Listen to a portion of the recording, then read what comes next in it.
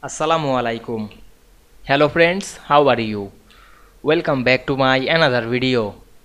In this video, I am going to show you how to put division symbol in Microsoft Publisher.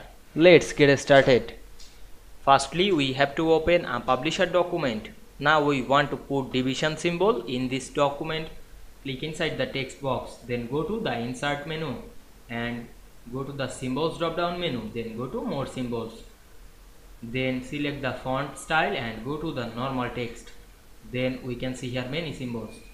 Then we write the code 00F7. Then we can see here automatically selected the division symbol. Then click the insert, then close the window. Now we can see we put it a division symbol in publisher document very easily. I hope you enjoyed the video. Please like, comment, share and subscribe my channel. Thanks for watching.